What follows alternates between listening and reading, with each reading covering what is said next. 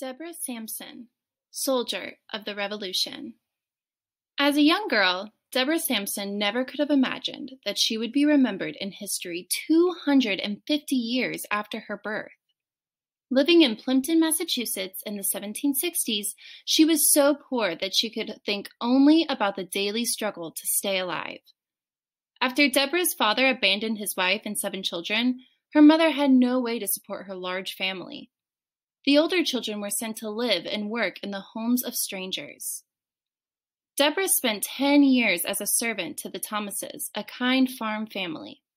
She worked hard on the farm and spent her free time learning to read and write.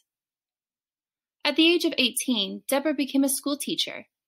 She also made extra money spinning and weaving. She often worked in the back room at Sproat's Tavern, where men gathered to talk about the news of the day. In 1770s Massachusetts, the news was mostly about the Revolutionary War. The old men talked about politics while the young men swapped stories of their fates and General Washington's army. Deborah listened with fascination as she sat at the spinning wheel. She wanted to experience such adventures too. She was envious of the young men's freedom and resented the limits placed upon young women of her time. She wanted to take part in the important events that were swirling around her. Finally, Deborah decided to take action. She secretly made herself a suit of men's clothing. Then she cut her hair and joined the army as Robert Shirtliff. Deborah's disguise was believable because she was so much taller than the average man at that time.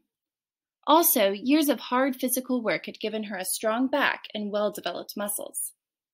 Deborah could march, work, and fight as well as any man in her company. Deborah's unit was involved in several fights. In one of them, she was injured twice. The first injury was a slash to the forehead. The second was a shot through the upper thigh. She allowed a doctor to dress the cut on her head, but she didn't want to tell him about the leg wound, fearing he would discover that she was a woman. She removed the musket ball herself. Robert Shirtliff was released from the army in October 1783. Still wearing men's clothing, Deborah returned to her family.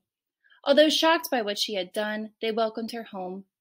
While visiting with relatives, Deborah met Benjamin Gannett, whom she soon married. The couple had 3 children and also adopted a little girl whose parents had died. The Gannett family was very poor. To earn money, Deborah went on a speaking tour. She dressed in a military uniform and gave talks about her unusual experiences. Although the